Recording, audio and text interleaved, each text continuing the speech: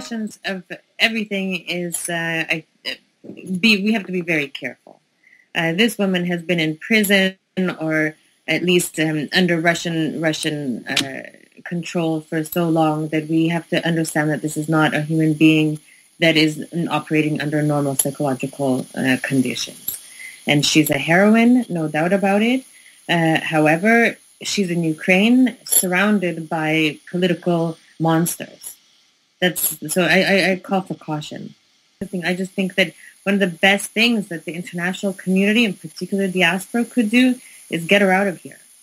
I'm sure that you saw that she was rolling her eyes constantly, and that she looked up at the ceiling, and it almost looked as though she was going to lose her balance or something. And this is while the president is speaking.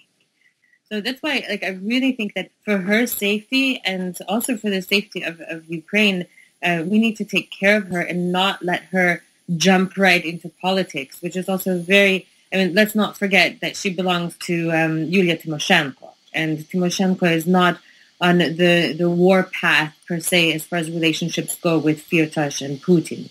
So on a grander scale, we have to really take care of this heroine, admire her, and protect her before any political technologies are going to be used against her. That's my opinion. To an extent, everybody wants to hear her story.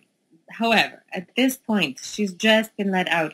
She needs a comfortable, safe environment, and she needs psychological professionals that are trained with post-traumatic stress disorder and traumatic environmental disorder, because she has been in this situation. However, we shouldn't only just see her as this innocent lamb, because this innocent lamb in the world of modern politics, particularly when Putin is involved, can be abused as an instrument to create more harm than good. And of course, there's a lot of joy, a lot of pleasure with this. However, there's also a great amount of cynicism that I feel within my social networks regarding the other prisoners.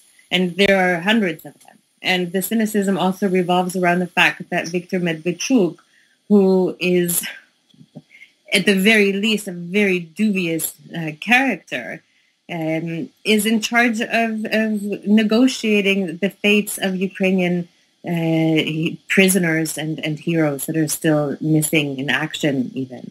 So there's a war going on, and this is just one tiny step. I don't think that she would be fighting in the army. She'd probably be given some sort of higher position. Politics, the only reason that she became a political figure in the first place was because she was imprisoned by the Russians. That's not really, in my opinion, that's not really somebody who is worthy of participating in parliamentary debates.